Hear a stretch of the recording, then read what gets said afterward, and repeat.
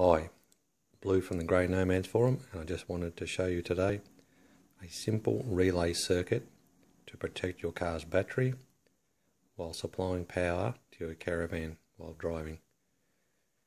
As you can see that this is a 4-pin relay. You have pin 30, 86, 87 and 85. 86 and 85 are your switch. It's an electric switch.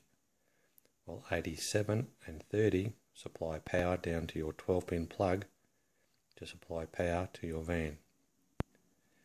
Now, to get the switch to work, you need a power wire that is hooked into your ignition that only operates when your ignition is in the on position. You also want it on the electric side of your car and not the electronic side of your car.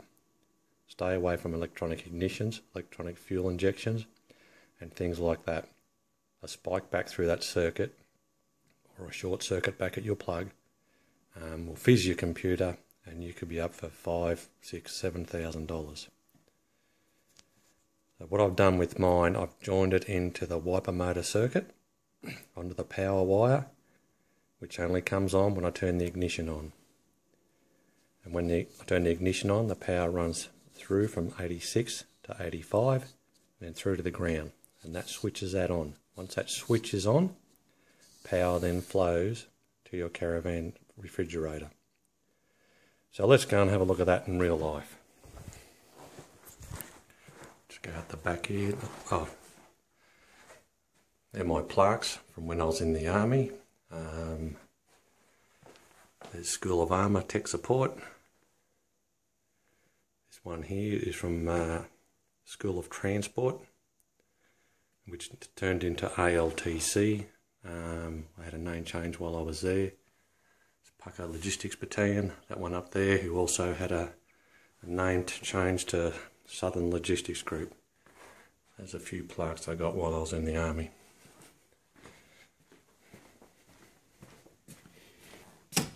Just come out to my shed here.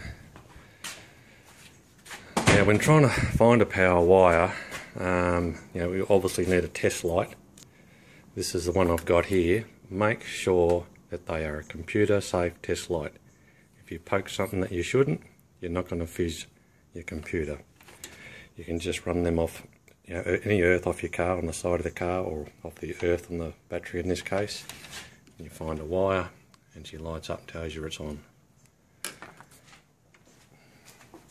Now, my relay's down here. I've got him upside down, you can see it, but I've just run it. You can see my wiper motor there,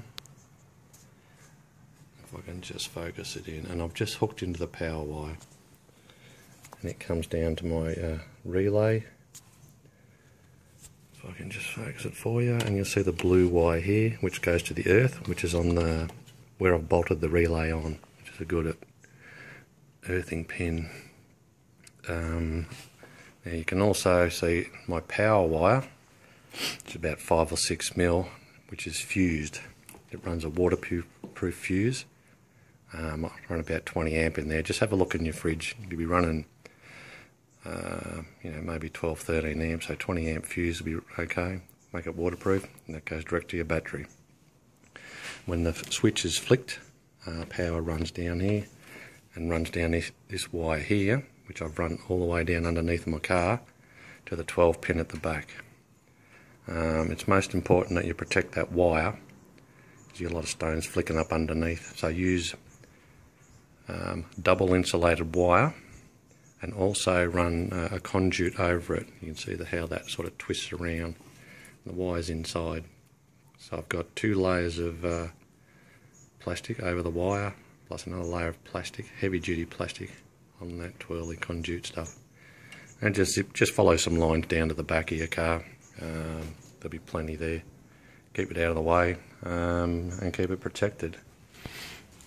Which goes down to the back of your car. Always run a 12-pin plug. It's the best thing to do, because your major power wires have the bigger plugs in the back. You can put a bigger lead. Run, probably 4 or 5 mil down to your auxiliary side of your 12-pin plug. It'll be, it's either one of the outside ones. and your caravan manufacturer should have your fridge wired into your auxiliary side as well. And that's it. It's simple. Just keep away from the electronic side of your car. Go into a non-vital part of your car, the wiper motor.